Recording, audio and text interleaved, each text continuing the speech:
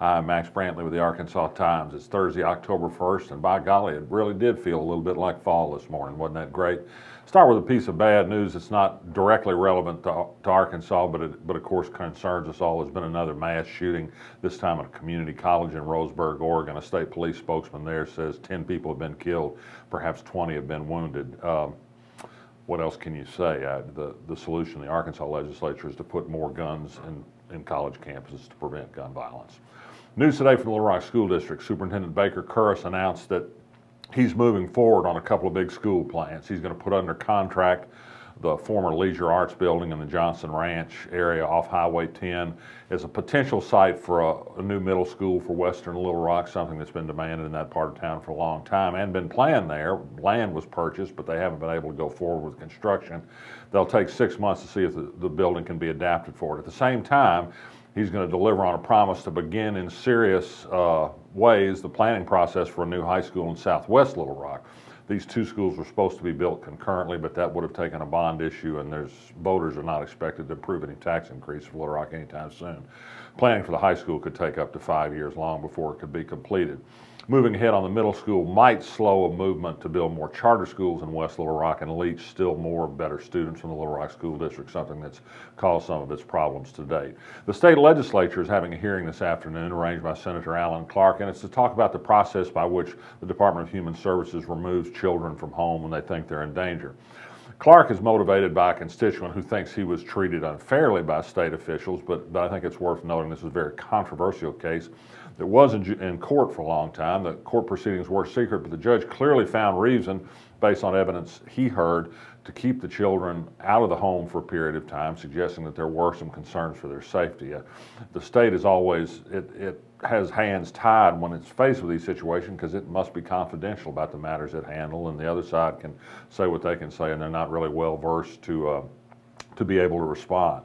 Senator Jason Rapert back in the news again. There's a good story in the Arkansas Times this week by Leslie Peacock about a series of really bullying emails that Rapert has sent to state health and state medical board officials trying to demand what he calls proof that his bill that requires fetal heartbeat tests and information to be given to women seeking abortions is being enforced. The medical board has passed a rule, just as it passes a lot of rules about the practice of medicine.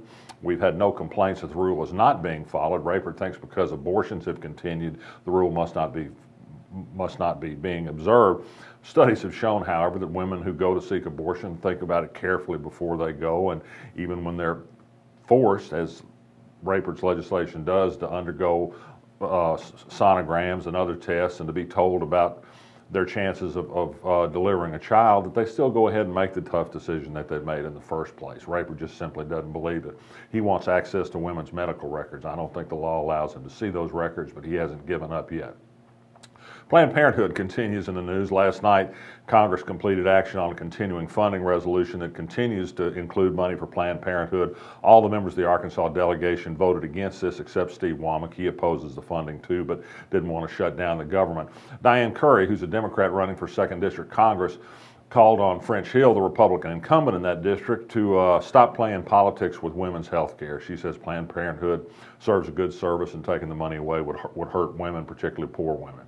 And finally, the state filed a lengthy motion today asking Judge Christine Baker to allow it to cut off funding to Planned Parenthood in Arkansas as it wants to do. She's issued a restraining order Friday. She will decide whether to issue a preliminary injunction. She said the state has little chance of winning, but the state sees it differently. They filed a lengthy brief, 31 pages, that sets out the reasons why. There's been a settlement of a lawsuit, the federal government, the estate of Scooter Stewart, who once headed one bank, on how to split up assets left after his death. The bank will get about $6.8 million, and the family and the feds will split about $8 million to settle a huge dispute that arose out of allegations that he'd misused federal bailout money for personal purposes. The Little Rock, your city government at work, I noticed yesterday that they were digging up a brand new sidewalk on Main Street. Found out that they were installing some new street lamps. Somehow they didn't get those done at the time the sidewalk was fixed in the first place. It's only going to cost $80,000 more, just chump change in the city scheme of things. Mayor Mark Stodola wanted to get this work done so that the street lamps in the 200 block of Main would be the same as the ones in the 100 block of Main Street. And finally, in the karma category, go ahead and chuckle if you want at the Republican legislator who resigned in Indiana because somebody got hold of his cell phone and sent out a sex video to everybody on his contact list. It appears that the video featured him as one star, but not his wife as another leading player. The karma is, of course, is that he's a very religious man, and he fought for bills to discriminate against gay people on the grounds of religion, and thinks that gay people are just tearing down the institution of marriage. Not that sex videos with somebody who's not your wife would do anything like that. But the second part of karma is that he also blocked a bill in Indiana that would make it a crime to send out revenge porn. That is, to send pornographic images of somebody by digital means without their permission, which is just what happened to him. The Arkansas angle is that we do have a revenge porn war law, so let that be a lesson to all with racy things on their cell phones. I'm Max Brantley. I'll be back tomorrow.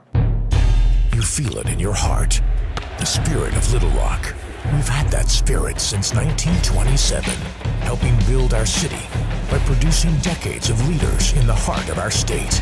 We are the heart of business and innovation, the heart of politics and government, the heart of arts and culture, and in our city beats the heart of a Trojan. UALR, we are Little Rock's team and Little Rock's University.